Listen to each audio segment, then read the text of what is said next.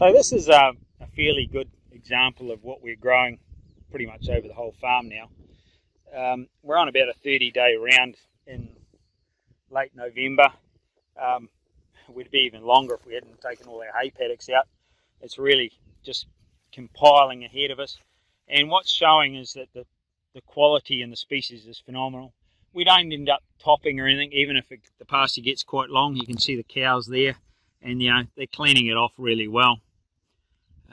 So the significance of this is get the soil right, the pastures come along, and you grow a lot more. So in our eyes, what we do is we've got trial plots down about what we're doing in the future, what we see the issues are or could be, and we try different products and see what's happened. And so from year to year, where the farm is and where our trial plots are, we can actually predict the outcomes of what we're going to do next year. Now last year I made the statement on the trial plots, if we grew what was in the trial plot on the rest of the farm when we applied those products, we would grow 25% more feed. And I'm fairly confident that that's actually what happened. It's bloody phenomenal.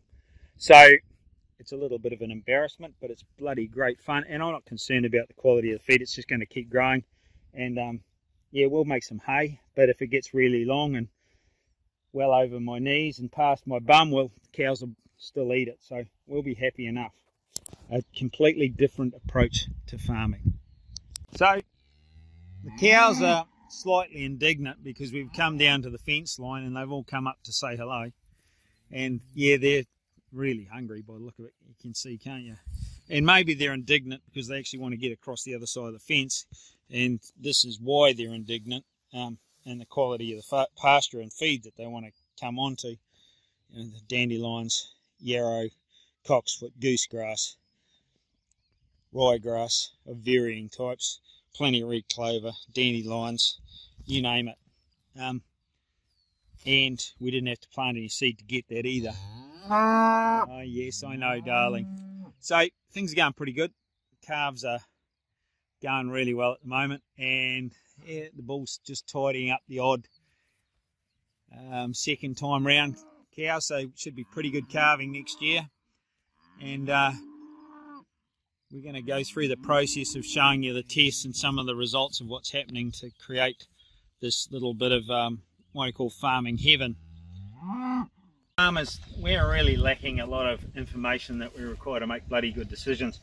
And over my farming career, 30 odd years, I've actually managed to get trained in certain aspects of soil science and understand how work out how to get this information that you require and put it in practice. So like we do a 300mm probe, and we're doing that using a GPS to show exactly where we take that probe from. It gives us a total amount of nutrient that we've got in the soil, so that we know all the nutrients are there, and we do an available test too, which shows us what you'd normally see on your soil test.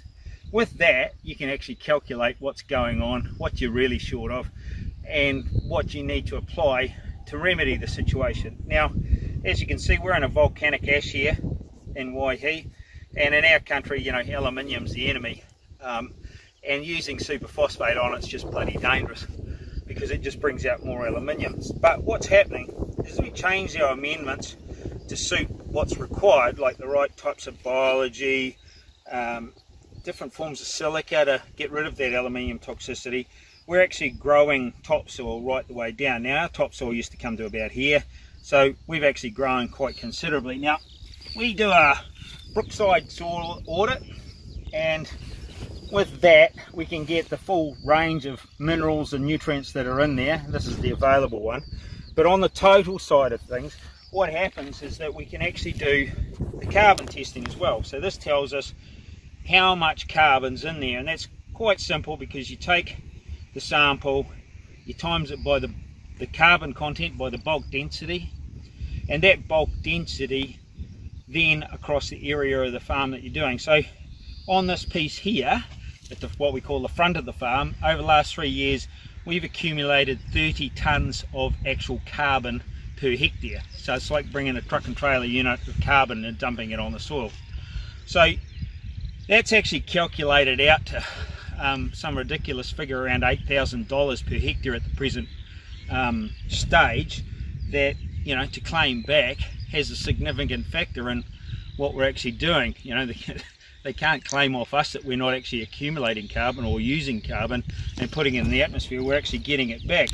But the other, you know, thing that we need to look at is all this starts to make sense, because if you look at the pastures, you know, if you look down here, you know, these are pastures that are just multi-species by themselves.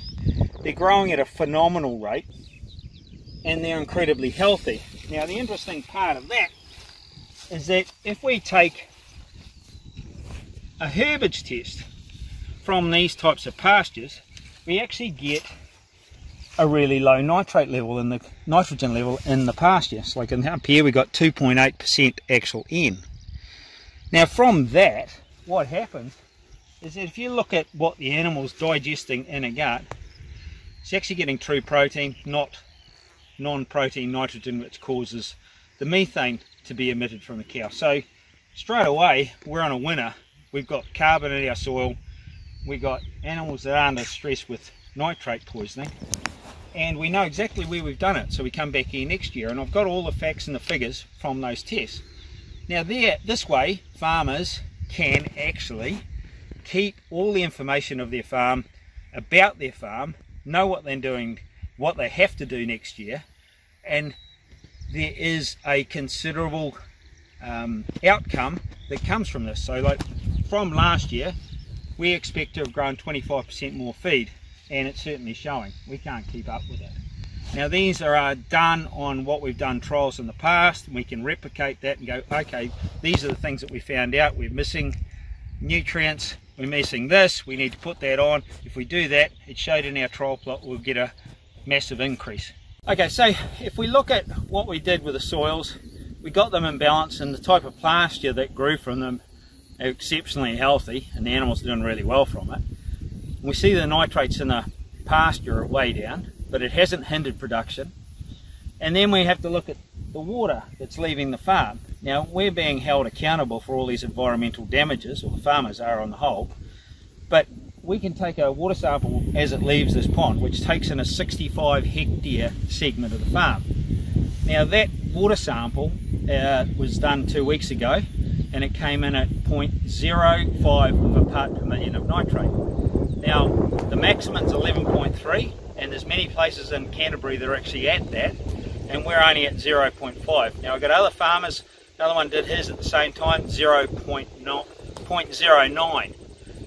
So what it's showing is that you can grow feed, healthy feed, and be very, very profitable, but you've got to take a different approach to it. The whole thing about soil science and animal fertility, production, the whole thing, because you've got to have the information to do this. It's not just about throwing products on, and it's quite simple. By taking the right soil samples, taking effective measures to see what's missing, the deficiencies, the toxicities, replacing those issues, get it back on the farm, and it usually costs about half of what most dairy farmers are actually spending at the moment.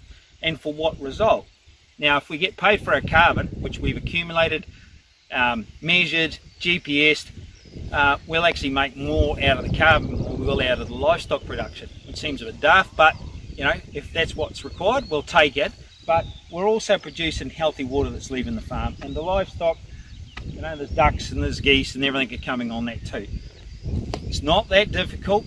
It did take a while for us to work it out, but if you want to know a bit more about it, I've written a book about an Ecofarmer's discovery, or you can have a look at our website. You might be looking at the website already, but take note, you can do something. We don't have to argue with government all day long about their restrictions. It's actually about getting the information and tell them, get stuffed, I've already done it and I'm enjoying it.